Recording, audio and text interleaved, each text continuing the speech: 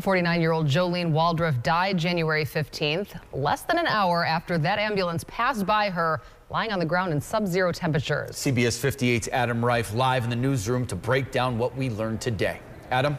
Well, both the Curtis ambulance representatives and the Milwaukee Fire Department described this incident as a terrible tragedy. They say Jolene Waldrop's body was hidden behind an electrical box, a garbage can, and piles of snow. The Curtis crew did not see her as they drove past, and they did not stop to look for her.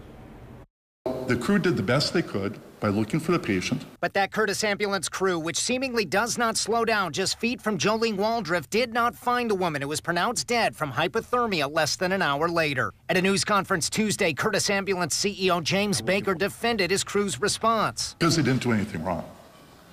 The EMS system here worked as designed. 49-year-old Jolene Waldrop was waiting to catch a bus on the night of January 15th near 76th and Congress when she fell near the sidewalk.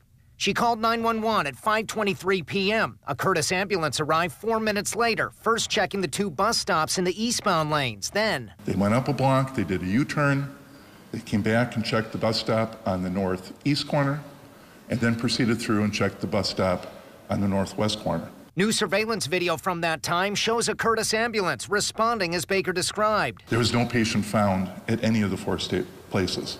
Our best guess is that the crew was unable to see anybody that was in that sidewalk or fence area.